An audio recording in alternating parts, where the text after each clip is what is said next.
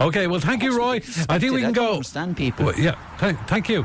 We're gonna go live to Cork now, and it sounds busy there. Donal Lenihan, Cork rugby legend. Donal Lenihan is standing by. Donal, can you tell us what's the reaction down there to Cillian's win? Good morning, Ian. Morning. Well, I can tell you, Cork is a sea of trilbies this morning, and Ballintemple has gone bananas.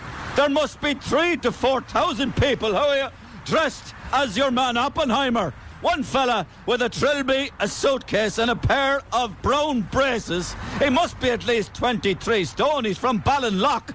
He just came up to me, sauntered up to me and said, "I'm Cillian Murphy." And this fella, Murphy, is extraordinary, Ian. He's not a big fella by any means, but he seems to somehow be able to get inside the bones of any character he's given. And I'll tell you, he's gone over there now and he's won the Bafta. And people are saying this is the biggest result a Cork man has got over in England since Michael Collins in 1921. And as we all know, that changed everything. Gift Grub. Listen